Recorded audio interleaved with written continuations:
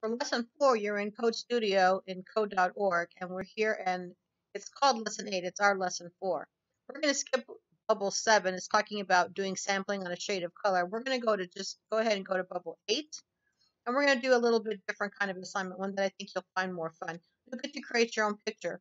Hopefully you've had a chance to look at the slides earlier that showed you some pictures that other students have done, and now it's going to be your turn.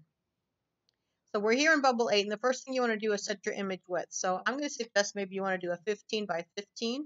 I'm just going to change these numbers here, and you can see I have a grid. You can do a little bit bigger if you like. You can do a little bit smaller if you want to. It's really going to be kind of up to you because it's going to be your picture. Another thing I recommend is that you change the bits per pixel to 12, and I'm going to explain why in just a minute. If we look over here at the far right corner where it says pixel format, I've got 4 reds, 4 greens, and 4 blues. And that's a lot of work if I'm staying in binary mode, but I'm going to click on hexadecimal. This is a shortcut for binary, and you don't really have to understand everything that's going on, but what it does is replaces 4 ones and zeros with a single number or letter. So we can see that 15 is 0F and 12 is 0C, and we don't have to worry about that. The computer's going to do the work for us.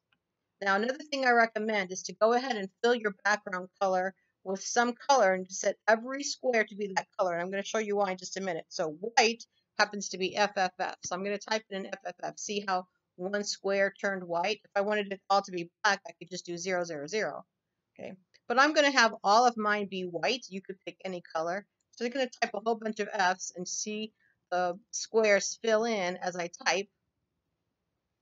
When I get to the last one, okay, I'm going to click on this button that says readable format. Now you can see every single pixel is 3 Fs. And there's a space in between, and that's going to help me know which pixels to turn when I want to set some color. So I'm just going to copy this. I'm just going to paste lots of rows, and you can see as I do this, my whole image is getting filled with white squares. So that saves me a lot of time. Then I clicked on readable format again, and now I see the whole grid. Now this is really helpful because if I want to change, let's say this particular square right here, then I know that it's this one right here. And if I change it to 0, 0, 0, I changed it to black. So when you set up a grid like this, it helps you know exactly where you might want to change the color to set something else. And then if I wanted to just keep going with black, I could do the next ones. Now you might say, well, how do I know which colors? You might know FFF is white and 000 is black. What about the other colors? Well, I've got a link for you that will take you to the different colors. Now, if you click on the link in the document, in your assignment document, it should take you right here to this table. And you see that here's the codes for the different colors. So if I want, let's say I want this shade of yellow right here, well, the code is FF0.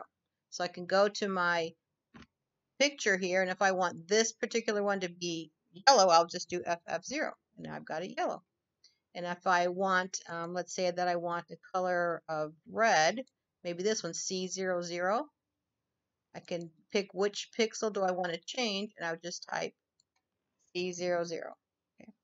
So using these tips, filling all of your image with white or whatever background color you have, using the readable format and hexadecimal with bits per pixel at 12, you should be able to fairly easily come up with a picture that you are happy with.